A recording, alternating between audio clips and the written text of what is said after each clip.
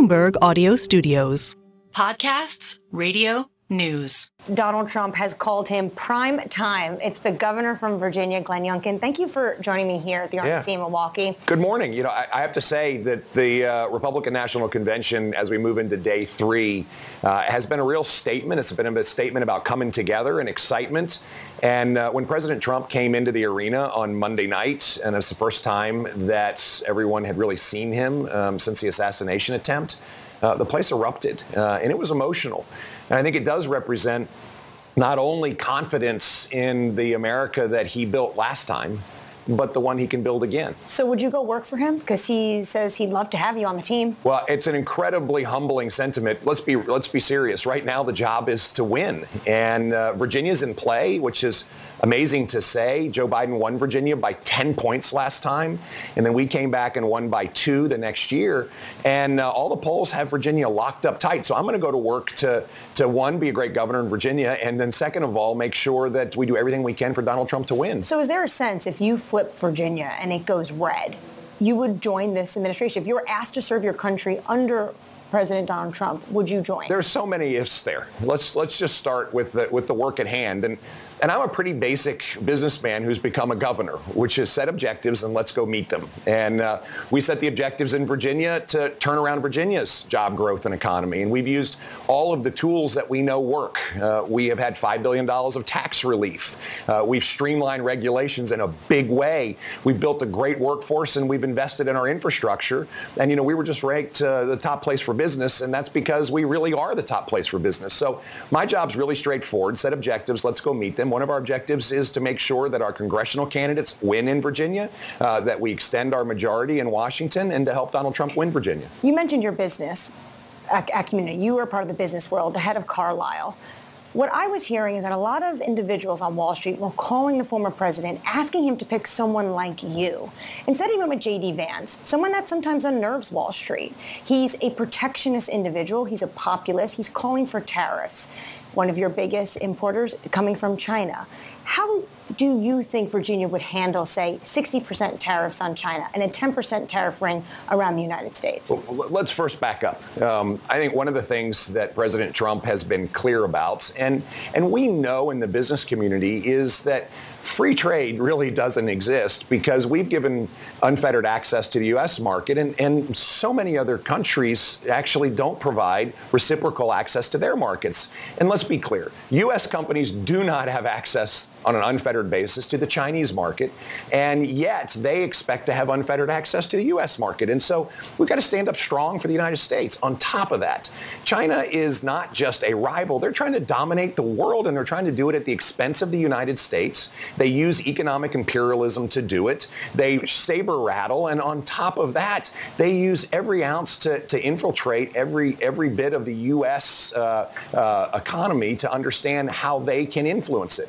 What that has translated to is a real recognition that we need to not only protect ourselves against China, but we need to fight back. And so the tariffs that President Trump imposed on China when he struck the first Chinese deal were critical in order to rebalance an unbalanced situation with China.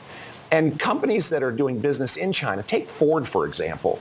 I mean, here's Ford, who has a big market share in China, and then they want to build an electric vehicle battery plant in the United States. And I can guarantee you that the Chinese government put immense pressure on them to use cattle technology in the United States. And now we're seeing that cattle technology is being banned by the U.S. military because they're worried about the influence from the Chinese Communist Party. I mean, this is the way China does business, and we've got to make sure that we're fighting back. Most economists, though, say tariffs are inflationary. So do you think that's the right solution to this problem you don't think is currently free trade on the marketplace? Yeah, I do have to begin with, I have lots of economist friends and worked with them for a long time. And well, the Peterson economists says are right and wrong. $1,700 per every household. They ran all the numbers. Well, I know. People ran lots of numbers at the beginning of the year and said there was going to be 5 rate cuts this year in the United States. Come on, let's be real. At the end of the day, I believe that President Trump will use tariffs in order to make sure that trade is reciprocal and fair. Fair for the United States, fair for U.S. businesses, and fair for the U.S. worker. And that's really important. He also thinks the dollar is too strong. Do you think we have a currency problem? Well, I think the first issue we have with our currency reflects the lack of strength, the weakness that the Biden-Harris administration has projected economically around the world. And a weak America invites a strong China. And China has moved right in around the world economically, and all of a sudden you hear once again all of these threats that the dollar will not play the role that it has internationally going forward that it has historically. That's a real challenge to the U.S., and it's a real challenge to our economic future. So I think that part of the reason why the electorate in Virginia and around the country are excited about President Trump coming back into office is strength. Economic strength, national security strength, border strength. They're tired of a weak America. They want a strong America. But how do you think he actually fixes that dollar problem? Well, first of all, having an economy that actually works. But that might mean a stronger U.S. dollar. Like, a lot of people are looking at what these potential policies could be, especially protectionist trade policies. And they would say, that looks like it's going to be a strong dollar. Well, Does the Fed need to get involved? Does the Treasury need to, maybe buy other foreign currencies? Well, let's go back to core basics. A strong U.S. economy that does not have runaway inflation, which is what the Biden-Harris administration unleashed on America. Unprecedented inflation. We haven't seen it for decades. That drives a dollar up because interest rates have to follow. And Jay Powell's done a really good job combating inflation. Let's be real. I mean, beginning of the year, there was huge pressure for 5 rate cuts. And of course, inflation was nowhere near contained. And he's done a really good job maintaining discipline. We've got to get inflation down, make sure that it is, and then rates will come down, and rates will drive the currency. And that's a strong, high-growth, low-inflation economy that is not allowing inflation to drive too strong a dollar. Well, you said earlier the market was expecting 5. Now the market expects 1 or 2. One of them likely before the U.S. election. Do you think Jay Powell, if he is to cut rates for this U.S. election, is being political? No, I don't. I think Jay is doing his job.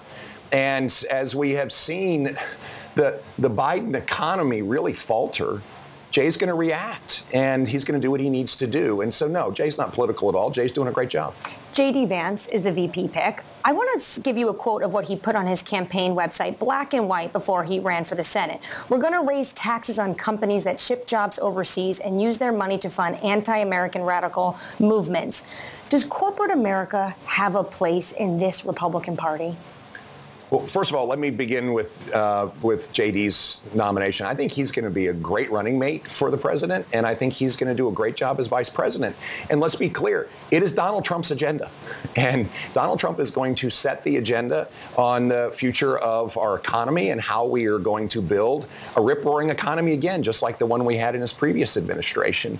And yes, the business community clearly is excited about this. Listen, the stock market ran away over the last few days as it's become more clear that Trump is leading and has a better than likely chance of being elected as president. I also think it reflects the catastrophe that Joe Biden has been over the last couple of weeks coming out of the debate for the Democratic Party. I mean, there's chaos on their side. And Wall Street and the markets and business seem to really support this because the market's running away. That's really exciting, I think, for the opportunity to build a strong economy, a strong America, and to put us back where we belong, which is leading as opposed to really defending weakness all the time. Besides Elon Musk this week, though, no Fortune 100 CEO has come out and publicly linked themselves to back former president in donations. Do you think that's a problem? Well, let's just start with Elon Musk, and you can't just dismiss Elon Musk. I mean, this week he made an enormous statement, But there's 99 others. $180 million in order to support grassroots ground game efforts to elect Donald Trump in 7 battleground states. I mean, this is a giant statement. And I think we'll see over the course of the next 3.5 months, as it becomes very clear that the momentum that we're seeing today can be maintained, that the business community does want a strong economy. They want a strong leader in Washington. They want America to be strong overseas. They want a secure border. We need to combat China, not placate China. And this is what Donald Trump's going to represent. And this is why I think American business will be very pleased to have him back as president. You spoke to Trump before you gave your speech at the RNC, at the convention center. What did he say to you?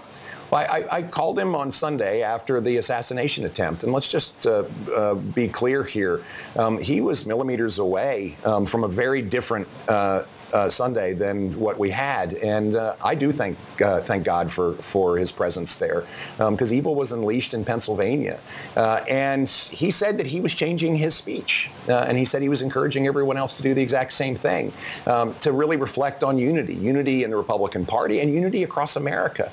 And this is the opportunity we have, which is to bring people together around a common vision that unleashes the land of opportunity once again, as opposed to one where the most Americans have been so concerned economically. Can they write the tuition check? Can they retire? As runaway inflation has really eroded so much of their hard work. Inflation has come down, but certainly it is top of mind for a lot of American voters with those prices. Annmarie, we got to be real. Inflation has come down from highs that were unprecedented, and it is the cumulative effect of inflation that has made prices so high. Grocery prices up 30%, gas up 40%. For the average American family, this is really, really tough. Listen, prices aren't going down; they're just going up less quickly. That's correct. Glenn Youngkin, thank you so much for your time. That was, of course, the governor from Virginia, Glenn Youngkin, who Donald Trump says is prime time and would love him, Jonathan, in his administration.